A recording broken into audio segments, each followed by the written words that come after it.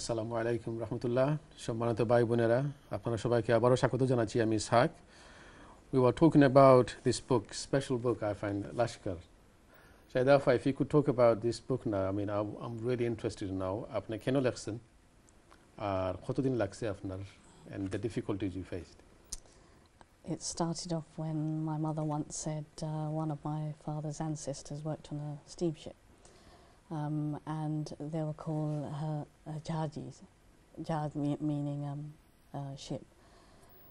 So I did some research on that and I discovered that there were lots of Sylheti men who actually got employment on these British steamships and they travelled to Calcutta. That was 90?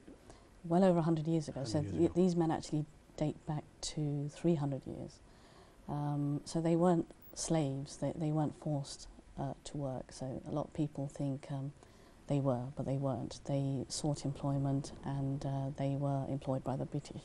Because what happened was merchant ships were connected with the East India Company and they travelled from England with English workers. And it used to take 4 months to travel from England to East India. So East India is now present-day Bangladesh, Pakistan. And these men, they decided they didn't want to spend another 4 months travelling back to England because it was a horrific journey. It really was a very, very difficult journey. So this is where these men were employed, these Sylheti men. So they were obviously employed by bribery and they managed to get jobs on these ships, but they stoked the engines, they put coals in the engine, that sort of thing. They did these jobs where they didn't really see daylight, so they were in the deck of the ship and they were actually, these men were fueling the ship so the ships could run. Information like you have to do lots of research. Yes, you can internet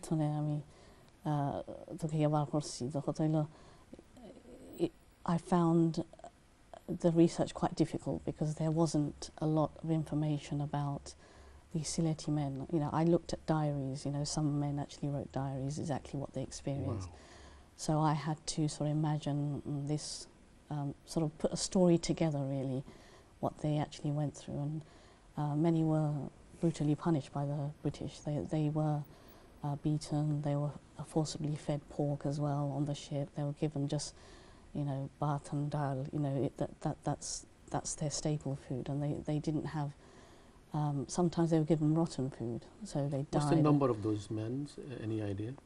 The number of these men, I think around about 1850, about 3,000 men were coming to England, and when they did arrive here, they didn't go back, they settled here. So they jumped ship and then they decided to have a life in England. So what they did, they looked for jobs such as cleaning jobs, they became artists, they played music in the streets, danced, just to make money so they could just buy food at the end of the day. And then these men married Englishwomen, but they did jobs where other people wouldn't do. Like was the majority of them were getting married or just they were. Majority of them? Yes, that they did. They married Englishwomen. And because these Englishwomen married these men, they were seen as outcasts in their own society. So these Englishwomen, they weren't allowed to go back to their own families and they were seen as, you know, disgusting people because they married foreigners. So they were, these men were called Asiatics, so that was the word that they were used. We use Asians today, but they were called Asiatics. And the cover actually tells a story of the men working on a ship. So, you know, they fasted, you know, when it was Ramadan, and they carried out their traditions. So they didn't have access to halal food at all, I'm sure. No, anyway, no, they didn't. I mean, you know, some captains. Were they শিক্ষিত? ওরা কি শিক্ষিত ছিল যারা ওই সময় আসছিল? তারা শিক্ষিত ছিল না. I think what happened was, why do people find work? Because they want to be able to feed their family. They want a better life, and they, in 1850, East India suffered from famine, and it was a very, very difficult time for these men. They had to go out and find work, and so they could feed their families. It's amazing. Also, if you could, you know. Make a face in that way so they will hear a lot more better. Okay, no, আসলে আপনার এই বইটা আসলে আমাদের you know generation for generation মানুষ কিন্তু শিক্ষা লাগবে অনেক কিছু আছে কেন এটা কি বাংলা কি সম্ভব না এটা করা Inshallah. I think if we took it to Bangladesh and get it translated or something. I don't know all this information actually, Ibrahim. I don't know. But this is a story of one man's journey. So it's a fictional story. Wow. Story banayla ki, but I think there's some facts in it, definitely. Yes. Of course. So people will understand. This is what historical fiction is. It's based on history, but it's fiction for people to understand and for me to educate other people. This is why I wrote. You never know. Someone will make a movie from that. Yes. Like Harry Potter. What do you think? Yeah, it would be nice to, but making historical movies is very expensive. It is fantastic, so honestly. Ibrahim, I'm sure, man, you're very proud of your mother, man. I'm sure. You're also a writer yourself. You are writing blogs now for Huffington Post, right? Yes, that's right. So how did you get involved? I can't write like this, obviously. So how did you get involved? Because one of my hero, Mehdi Hassan, right? He used to be in Huffington Post before he went to Al Jazeera. Yes. It's an amazing place to be. So tell me about how you got involved and what do you write about? Well, I was interested in writing for Huffington Post for a long time, so I must make it clear that I'm only a blogger, so I don't work for them. So I'm an independent contractor, so they give you this platform. They give anyone who wants to be a blogger a platform where, as long as what they've written is good and it's unique and it meets their criteria, their guidelines, then they're happy to publish it. So, alhamdulillah, I've been quite fortunate to have 2 of my blogs published, and I only just recently became a blogger for them, so it was about 2 months ago, back in October 2016. So that was when I published my first blog to do with why am I using digital media to engage and empower the youth, particularly within the Bangladeshi community in Britain. So I wrote a piece about that to do with my presenting experiences, particularly with what I did at LB24 as well. I used to present a web series chat show called Youth Corner. So that was to do with my passion for wanting to bring untapped talent, lesser known talent within the British Bangladeshi community and bring them to the forefront, wanting to hear their stories. Why do you feel we're struggling in going to the media, mainstream media, our young people, and we don't have many writers, even the bloggers, and they're not helping themselves either. We're not protecting ourselves, so we're not there to say our views. So why do you think it's a struggle? Because you're a young man, I'm sure you have more clues than me. Why do they struggle? It's a good question. I mean, is it because they don't know who to approach? Maybe they don't have those contacts, perhaps. And that's something that perhaps when I was starting this journey into media, I didn't really know the contacts myself as well. I had to look for these contacts myself. So that was my own mission. And then maybe because now we have all these new platforms that are out there, there are places where people can go to now, and I think that we didn't have that before. So is it easy to write blogs? Like if you've done universities, I'm sure we wrote lots of stuff. So it should have been easier for people who left universities, at least, to become writers. It's a very different thing because it depends on the subject that you study. So I come from a computer science background, so you'll find that maybe people who do computer science, they go into programming and other fields in IT and computer science, and that's not necessarily the same as going into media and journalism. It's two completely, it's like 2 different peas in a pod. Can I come in here and say, you write what you know. If you don't know something, don't attempt to write it, basically. Because if you write what you know, you'll know exactly what to write. So you have to have that knowledge. So I started to write for Huffington Post before he did, but in 2013. So you have to pitch an article, basically, to them. So you have an article, you write it, and then you send it to the editors, and they look at it. So if they say, yep, we'll take that on, and they'll publish it. How long have you been with Huffington Post? Since 2013, but you write as and when. There isn't a routine.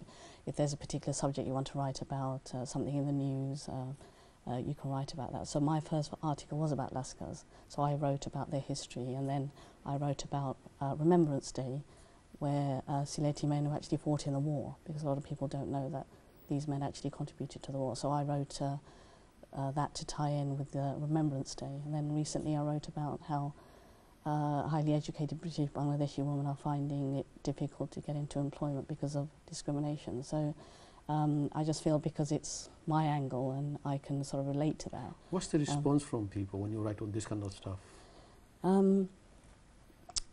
it's been out on Twitter, so I think that's the biggest readership that I've had, because I actively promote it on Facebook and Twitter and LinkedIn.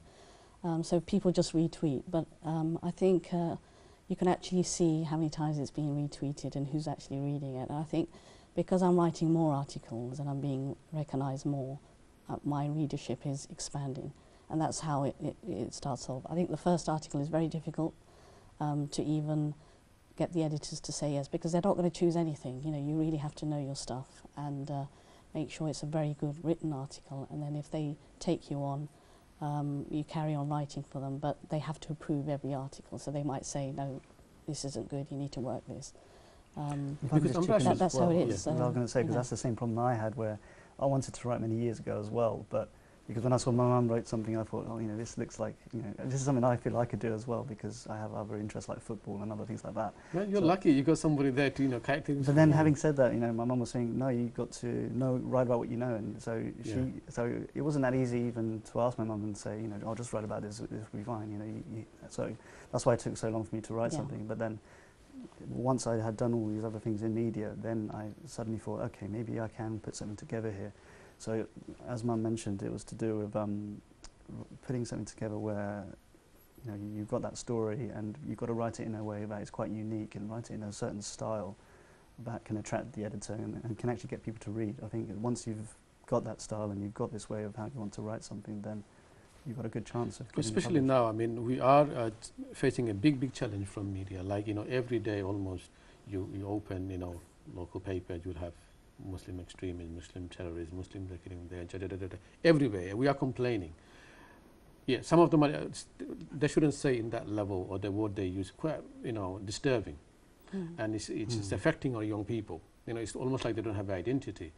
We keep complaining, oh, why don't we answer something back, or why don't we say the truth? We know there's some truth in it. We're not saying they're all lies. No, there's some truth in it. And but we not all of us know extremism and terrorism, all that. Like, there are certain, you know, minimum few people probably doing for their own politics and blah blah blah, something like that. We don't even know them, who they are. So in that time, I'm complaining.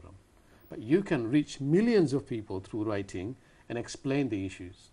That's the best way to talk to people in that level, exactly. Right? And I think is, as you said, is educating people, and that is the only way of getting your voice heard, and that's very important in a positive way. Not in a negative way, because we've got negative written all over, you know, us Muslims, and I think we need to show it in a positive light. And we have to be fair. We have to be honest and fair, because it doesn't matter what their rights, it's their issue. Yes, we can't be on the attack all the time. That's what I mean. We can't be doing that. That's not the case. আচ্ছা, আপনার কাছে কি তো লাগে যে আমরা ভাই বোন অনেকে আসলে খুব শিক্ষিত ভাই বোন আপনারা আছেন. I think recently there was I was talking to one of my guests the other day. He said we have 45 young brothers and sisters in Oxford and Cambridge University. 45 is a mashallah big number for it's a very proud time for our Bangladeshi Muslims. So if you have big number like that, I mean, we don't see many people are writing actually. So আমরা কিতা করা লাগবো যে তারারে আপনাদের এরকম কাম করা আপনার, you know, mashallah, a lot of things are looking good. So কিতা করা লাগবো যে তারারে আপনার এইরকম আনা লাগি. What do you think we should do? I think for someone to become a writer, they have to have it in themselves to want to be able to write. You can't get someone to become a writer, say, right, you've got to become a writer. If they're interested in an issue and they might decide, hey, I want to write about this, that's how it starts. Have you met anyone like you thought she's a good writer, or he, and then when they met you, oh, I could do it, you doing it, I could do it. Have you met anybody like that? Yes, I think I have to mention it was Rabina Khan, who's the councillor for Shadwell, and I first met her in 2004 when I was first starting out writing, and she published her first book, and she was the only Bangladeshi woman who was actually published at the time, and I got a lot of influence from her, and I learnt a lot from her, and because I made that connection with her, I think she's been an absolute role model for me, and that's how we became good friends. And I think it's she's advised me in many different ways. But we need more people like that. We need more writers, because the publishing industry is very underrepresented with Bangladeshi writers, and yeah, it's not an easy field to get in. It really, really is hard because you have to take years to actually, you know, tone your writing, you know, get it right, and it's about learning. You have to learn a craft, and people just think, well, when you just write a book and but you just put you words have access together. to a lot of young and you know, I'm sure a lot of women and brothers and sisters, young people coming to you, taking your books, buying your books. Yeah. So when do you encourage them to do this? Yeah, I do. Okay, I do. I'm just going to yes. go to, there's a caller here. Yeah. Assalamu alaikum, caller. Hello. Hello. Assalamu alaikum. Assalamu alaikum salam. Wa alaikum salam. Bhaiya, आपका नाम कोई बंदा कौन जगह से खरसन भैया? My name is Shuel, and I'm calling from Hamlets. Shuhel, okay. Shuhel, are you here? Sister to Ibrahim, I know who you are now. Yes, bhaiya, go ahead. Am I live right now on the show? You are, sir, you are. Oh, yeah, I'm just calling in because I was just watching Ibrahim and his mom, them talking about their writing experience, and I found it really interesting. You know, how when you're writing about something, you know, you ought to write about something that you know or have some sort of experience, because I think that makes the writing experience more authentic, and I think it makes it a much more of a richer experience. So I thought that was really, really a good point, and I think nowadays, I don't know, I get the feeling that a lot of people tend to write about what's trending rather than what they should be naturally gravitating towards, like in terms of their feeling, you know, and especially Ibrahim's mom, what she wrote about.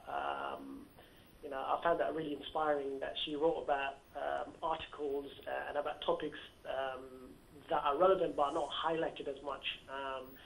And I think to bring it to the forefront so people can become aware of it. And, you know, then other people learn about things that they don't know. I thought that was really, really interesting. Yeah, Shuhel, have you read this book she wrote? I have not read that book, no. Yeah, you know what? You're a movie maker. You could make a movie from this, man. I will read. Now I'm interested. You know, after watching the show now, I will definitely look into it. But yeah, I just wanted to sort of end by saying that I do find Ibrahim and his mom really inspiring.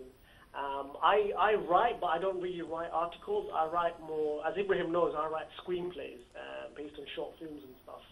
But having read some of Ibrahim's article and having met him in person, you know, you sort of, you get inspired, by your experience that you have when you meet someone. Yeah, I'd like to add something. Shuhel, don't go yet. Yeah, I just want to say, you said you do script writing and screenwriting. That's an art in itself, because it takes a skill to do that. It's not the same as writing a book. I know that because I've tried it, and it really is difficult. But I think, you know, well done for doing that, because it really is a difficult skill to build naturally. So, you know, carry on doing that, and don't underestimate it, because it really is a fantastic skill.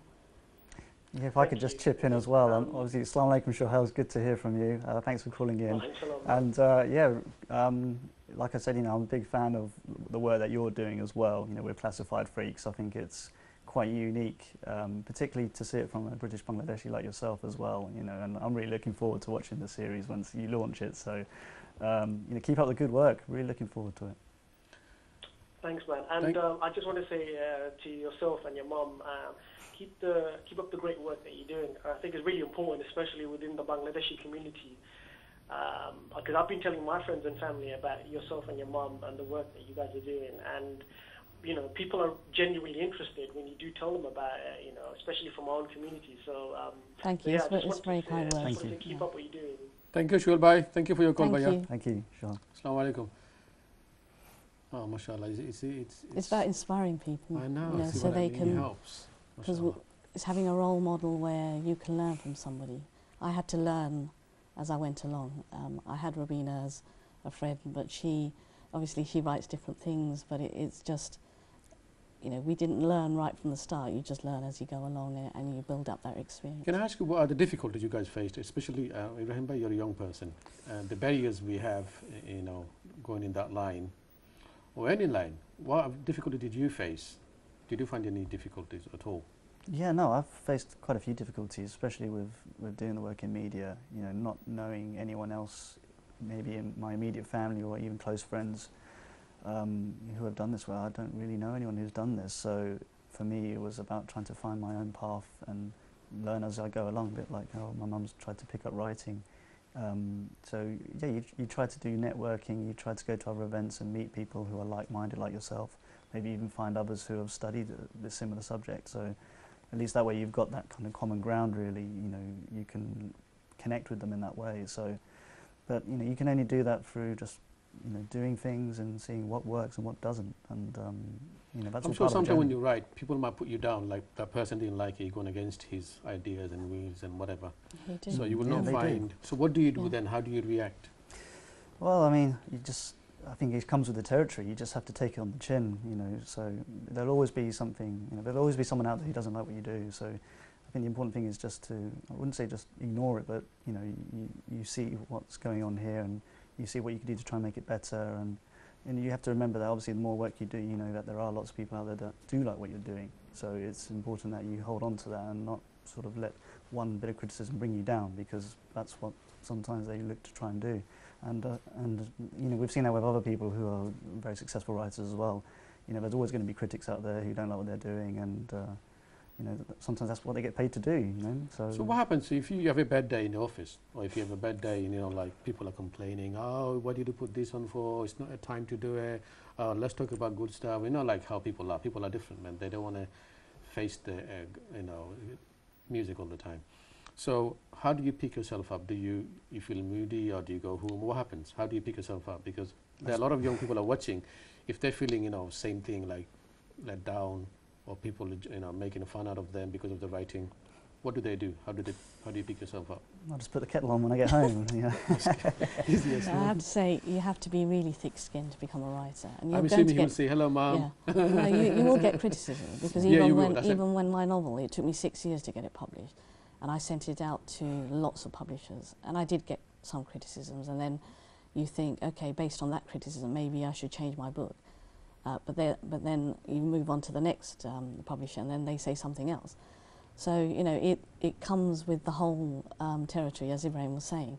If you're not thick-skinned, if you can't take criticism, then I'm afraid I have to be blunt and say this isn't for you, because if you're going to get alarmed by just one criticism, then you just won't survive this. Did you find difficulty, like you wear a hijab, mashallah, you are very practicing and you're proud Muslim yourself. So did you find it difficult publishing a book with a hijab? Did you find any comments? No names, but... Yeah, not necessarily so. I think Okay, we've got the another caller. subject... Oh, yes, I wonder who it is this time. Hello, caller, assalamu Yeah. alaikum. Salam. ভাইয়া আপনার I কি জাতি reckon- করছেন ভাইয়া? আছেন ইশাক ভাই আমি Cambridge থেকে হইয়া Oh, mashallah, আমি ভালো আছি ভাইয়া. Yeah, go ahead. Yes, sir. it's আমার nice, বড় Sasa. পছন্দের আমার মানুষ আপনার studio Assalamu Inshallah. alaikum, Dada. ভালো আছেন নি? খুব ভালো আপনার প্রোগ্রাম আজকে খুব সুন্দর লাগে আমার বেস্ট ফ্রেন্ড বড় পছন্দের আমার মানুষ Ibrahim Mashallah, yeah. Very inspiring. close. Yeah, they're Mashallah. very nice. Jazakallah, Yeah. thank He is you. pride of Donaram আমি তার টাইটেল দিছি Mashallah. We also... That's our buddy, Proud of you. Doraram from Yeah, can I ask Shahidun, Ji. can I ask you will you be writing about Donaram in future? You think it? Yes, why not? I think we need to write about our history. Donaram is our buddy. We're Okay. from Fesigoin. But Yeah. I think... And how we came yeah. here, and you know, our present situation and livelihood and everything.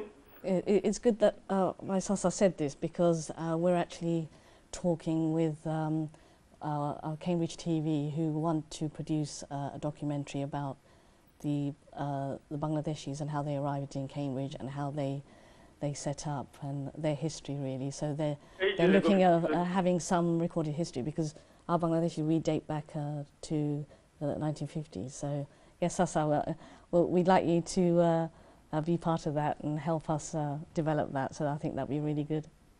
Yeah, and we got a lot of talented people in our families, especially Ibrahim. You know, is my lion, Danaram. Yeah, Ibrahim, keep up the work, nice. and I'm proud to see you over there in the TV, and your mom especially, and I make dua thank for you, you Sasa. too. Dua korban And Allah. you know, Yeah. Inshallah. you should write something about Danaram, and the young ones who are in Cambridge and all over UK, you know, talented ones, you know, especially in my home. I'm having tea with my daughter-in-law, new daughter-in-law. She's Mashallah. new program. Yeah. MashaAllah. Thank you for your call. Thank you, Sasa. Yeah, apna program খুব সুন্দর লাগে. Thank you, Best Bhaiya. presenting. Yeah, I think I want to see you one day with Ibrahim here yourself. Inshallah, as well. yeah, I'll Will be with good. Ibrahim and Shahidun, and I want to meet you. Inshallah, sir. Thank Okay, you. Thank you, inshallah. Bhaiya. Assalamu alaikum. Thank you. Assalamu alaikum. Thank you for calling. Oh, mashallah, Yeah. that's good. See, mashallah, people are connecting. That's Yes, the best yes. thing. Actually, আপনার যে খামগুলো আপনার এটা সকলে করতে পারতো না. That's the No, beauty that's of right. it. That's right. And yes. you are bringing in, smile to the people's face. That is very true. Like this will tell me where I'm from, how I am, and everything else. And there are difficult times. আমরা এখন সকল তাফা this is easy, and we're living in a high life, and we think, oh, nothing's going to change. We Yeah, never I know. think, So we need to know who we are, man. Yeah, absolutely. I think when it comes to writing, I don't write for myself. I write to educate other people, and I want other people to be able to gain that knowledge of our history and enjoying it. It's just not about education all the time. People like reading. I think it's really important for children to read in this day and age because technology's taken over, and I think all young teenagers have a mobile phone, they've got an iPad, they've got a laptop, they've got computers at home. Where have the books gone? We need to encourage our children to read more because through reading you learn. That's how to learn the art of writing. I read myself, I try and do as much reading as I can. I don't always get time to, but reading other people's style of writing gives you ideas, and that's how to develop your ideas. So that's what any writer will tell you, is to read so you can write. Ibrahim, we're going to go for break in 5 minutes, so I want to ask you something. As a young person, what was a difficult time, going in that line you're going now? What was the difficult time? Is it like you're on your own in that journey to become a journalist? Or is it like not many people around supporting you? Yeah, I mean, I think sometimes I wonder, like, if we didn't have social media, how would you get your work out there? So I feel that having this tool there, using digital media, that's helped me a lot. So sometimes I wonder, what if I wasn't there? How would I get myself out there and make a name of myself for the work that I do?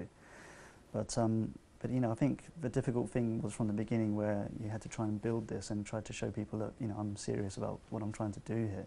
You didn't want someone to think that he's just doing this just to try and show people. You're doing this because this is something that you have a passion for. We're not just on TV here because we just want to look good in front of the cameras. Yes. We're here because there is a purpose. We have a passion for doing this. It's a hobby for us. Just like when some people want to go and play football, they want to do something else for a career. This is what we want to do as well. So it's about showing that passion. I know, but your hard work.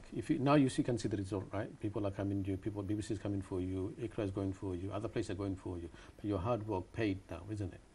It was about putting in the effort. How do you feel? So I think. Do you feel it's worth it? Yeah, no, I think it is. Whatever you do, there's always going to be some challenges, and there'll also be some good moments as well. But I think that's all part of Allah's plan, really. I try to look at it from a spiritual aspect. About whatever you do, there will be challenges, but that's Allah's test, really. It's about how do you overcome this test, and it's important in these moments to be patient, because I think as long as you have the right approach to these things, and you put the right effort in, and you have the right mindset and approach to it, then inshallah, Allah will make it easy. So, and I think that would be a proud moment. Like you could talk to your in 30 years time, your nana called and mashallah called you lion in the TV, live TV. That's amazing. Your dada, sorry. Yeah. So he is proud of you. It shows. I mean, if we didn't make the effort, we wouldn't have two people from Cambridge going in that level. We wouldn't have it now. Nobody else there. I mean, that is struggle. We need to move on, and then people will follow. People will follow, because this is something, we are changing people's life. It might not look to everybody else, but we are changing people's life. You're bringing out the voice to where nobody's, using it, and we're becoming the voice. I mean, it's amazing. I mean, আসলে অনেক সময় দেখা যায় যে আমরা মনে করি যে আমাদের গরো যারা মা বোন যারা আসুন নাকি আপনার যে আমরা কিছু করতে পারতাম না, সময় নাই, রানতে রানতেও সময় নেই আসলে, এটা আসলে রাইট নেই, সময় আছে আসলে, if you want to do it আপনি এখানে পারতেন না। আমাদের যত ইস্যুগুলো আছে আপনার লোক, there is a domestic violence, there is the issue with our kids, there is the issue with lots of things. আমরা যদি এগুলো না হই, if we don't change it, who's going to change it for us? এখনো সময় রইল যে আমরা আনামাইতে নিরাই we're not going to do anything, let people do whatever. No, it's your voice. আপনার যেটা অসুবিধা হওয়ার এটা সমাজের স্বার্থে, but then we learn from this kind of stuff. I'm sure before we go for break and we'll talk about your lots of amazing stuff you achieved in media, and I'm sure the future is really, really great, and of course. After the break, inshallah, we'll talk about other stuff. Dear viewers, আমরা অনেক কিছু বলতেছি আসলে, আপনারা you can phone us and talk to us. আপনাদের experience গুলো share করতে পারেন আমাদের সাথে অবশ্যই. And I'll see you after the break, inshallah. Don't go too far. Assalamu alaikum.